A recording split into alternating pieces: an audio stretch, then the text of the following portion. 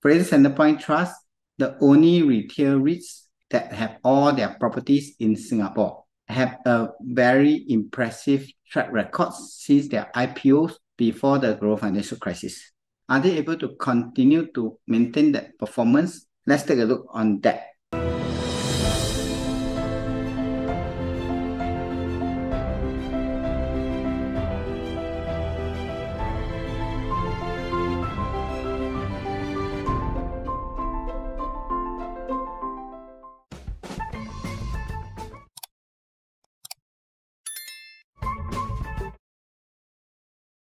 Currently, the REITs have 9 suburban malls. They are mainly located in the northeast and the northeast part of Singapore. Which one that's located in the central of Singapore, which is Tiong Bahru Plaza, coupled with an office property called the Central Plaza. These are the 9 suburban retail property they have, plus 1 office building. The portfolio is pretty well diversified, which don't have a single property that have a net lettable area of more than 20%. The biggest one come with Causeway Point, followed by Waterway Point and Tampines.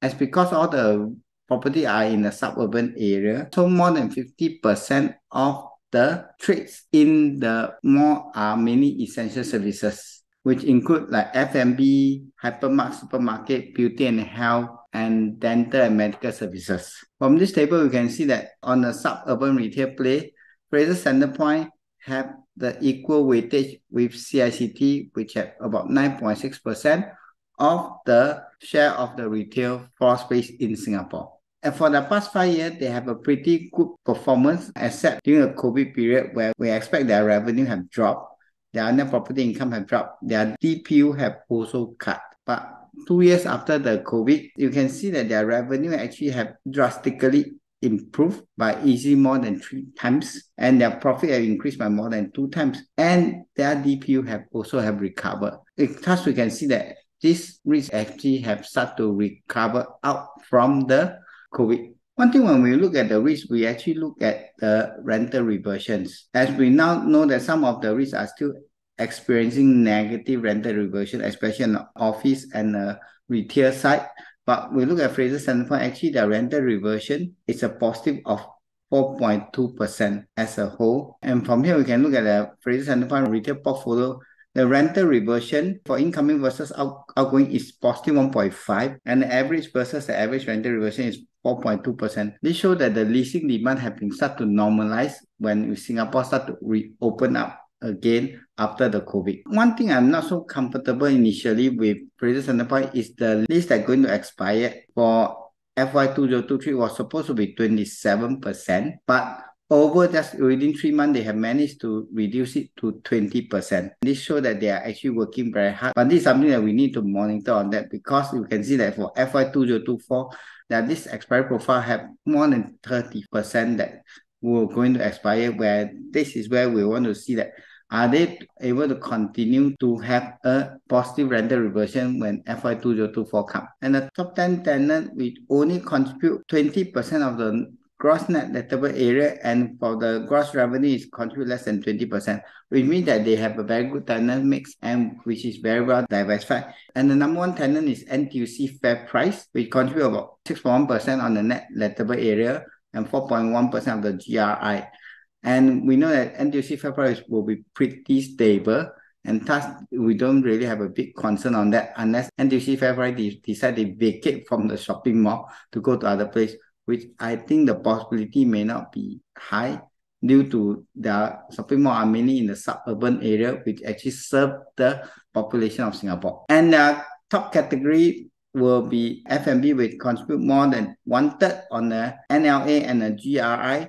And this is pretty normal, as shopping mall have need to transform from the old time where people go shopping mall to go to departmental store to buy clothing, all this. Now shopping mall start to transform, become a place for people to gather, for people to mingle, and for people to eat. And thus F&B will definitely have a big concentration on the shopping mall. But one thing we also need to have a balance. 1/3 on F&B, to me, is pretty reasonable and well balanced. It's not really too high or too low. Let's look at their financial status. Their NAV have increased by 1.3% year-on-year basis from $2.30 to $2.33. And let's look at their capital management. The gearing is 33.9%, which is considered pretty healthy. But one thing to take note, the ICR, where the interest cover ratio actually have started to drop, although it's still way above the MS requirement, but this is something that we need to take note that it has started to drop and the average cost of debt has started to increase. This is indirectly, you can see the impact of rising interest rate affecting the REITs, and their percentage of fixed rate have increased to 73%. To me, it's a pretty good figures. The next thing we want to look at is for FY 2023, they actually have 21% of the debt that need to refinance, and definitely we expect them to refinance at a higher interest cost, and thus we may see that this ICR may drop further and the average cost of debt may further increase going forward in the next few quarters. And this is something that we need to take note on that. And for FY 2023, they got another 25.3% of that need to refinance.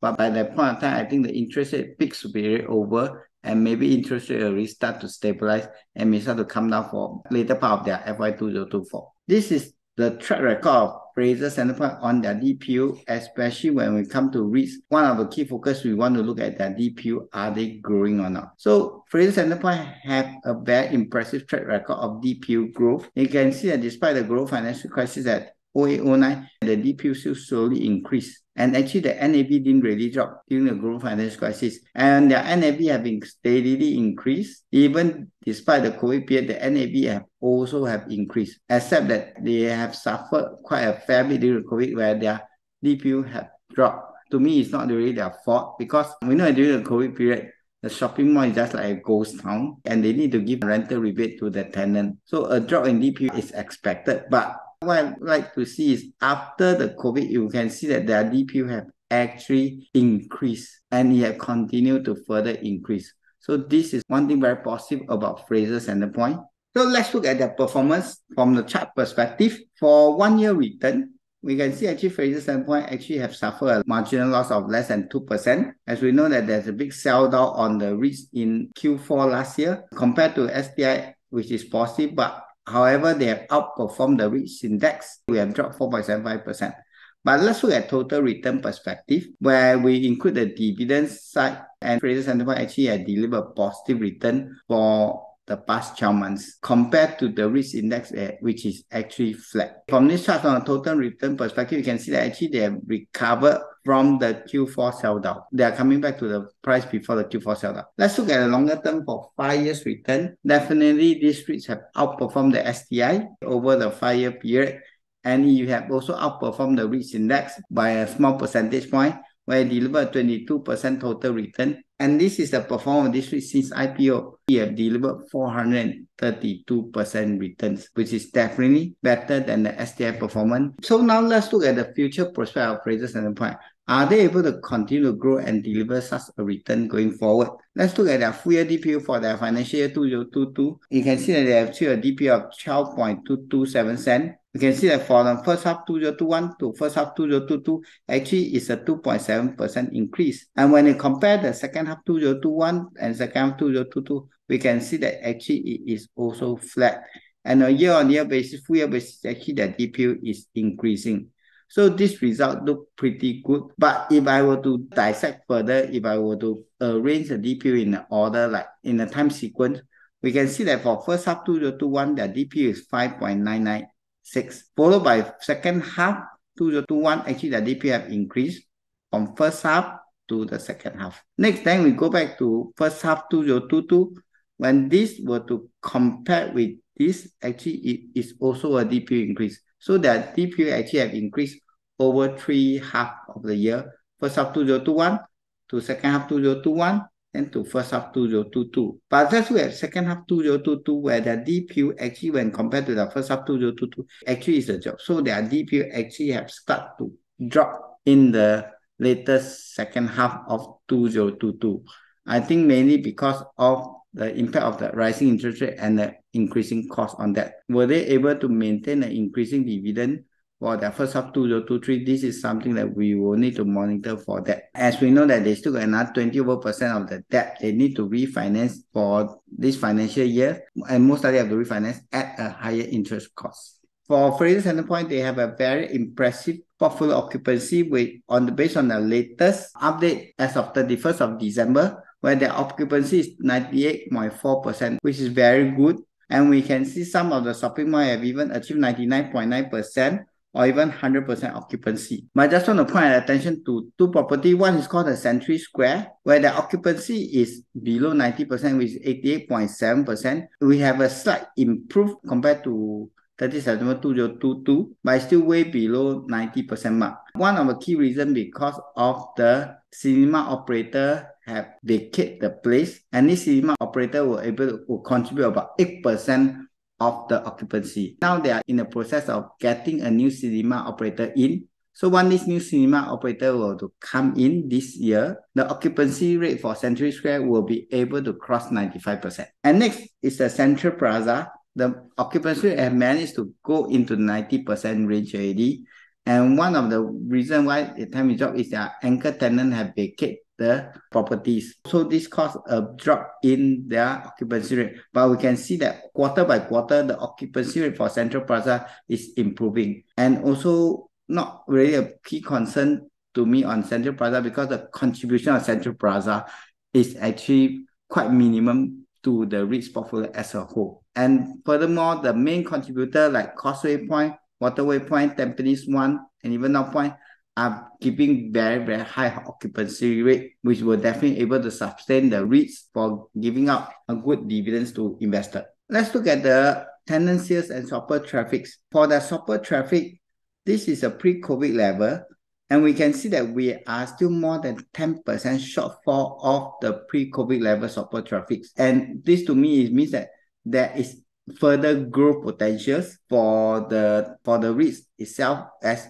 if the shopper traffic will be able to come back to the pre-COVID level, I will expect that revenue will further increase. And let's look at the tenant sale, and the tenant sale actually surpassed the pre-COVID level by more than 18%. So with the shopper traffic continue to increase, and we expect the tenant sale will to be able to increase, and this will be the positive thing to the REITs. And how a REIT will continue to enhance returns to investors is, on one of the ways is to do AEI, to enhance the property so that they can improve the returns.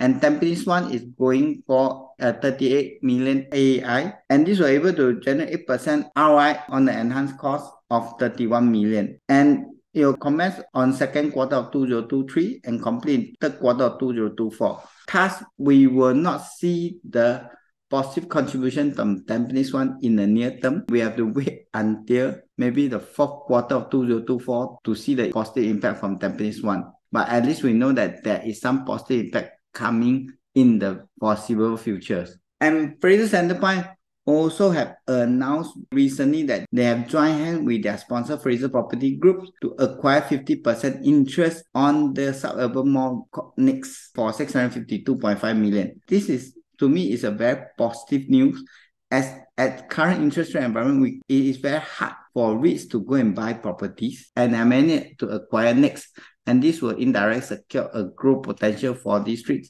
in the next 3 to 5 years. It will be a joint venture between them and Fraser Property to acquire 50% stake on next, and Frasers Centrepoint will hold 51% of it, and this will give them an MPI yield in the region of a high 4%. This acquisition will be purely funded by debt or internal cash resources.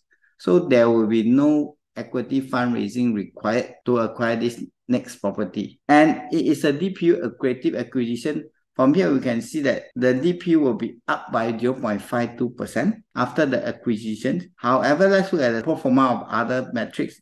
First is the NAV. There will be no change in their net asset values. It's still $2.33. One thing to think of that the gearing will increase from 33% to 38.5%. If in future Frasers Centrepoint were to continue to acquire the balance 49% stake of next from his sponsor Fraser Property, which is in the next few years, the gearing may cross 40%, or they may need to do certain form of equity fundraising, unless along the year they have divested of some of their non-core assets. So this is one thing we need to pay attention to that on Frasers Centrepoint.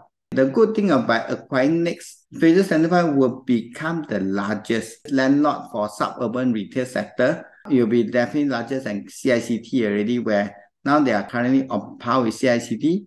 But with the next stake inside, they will be the biggest suburban retail sector landlord. And this next investment has further increased their catchment area, where we can see next is here. So there will be a new catchment area for Frasers Centrepoint. This will definitely improve the revenues, the bottom line for the REITs.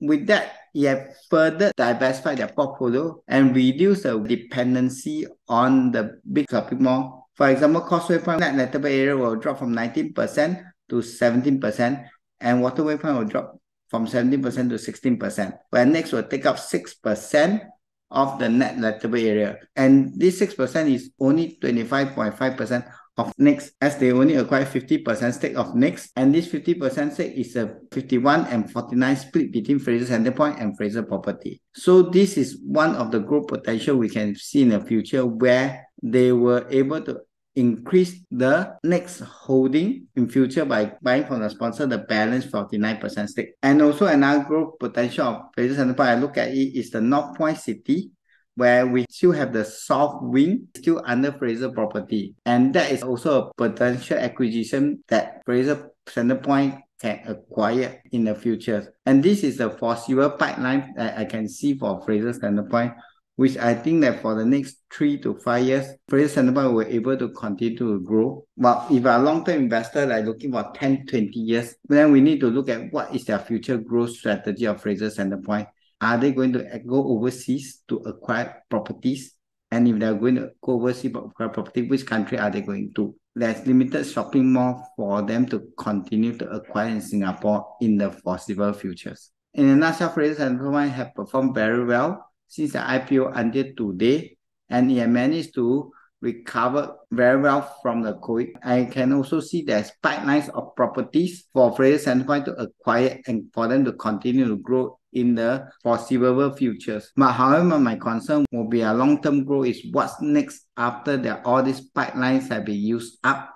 And this is what I'll monitor Fraser Centrepoint for, on what is the long-term plan for the risk manager on Fraser Centrepoint going forward. That's all I have to share with you today.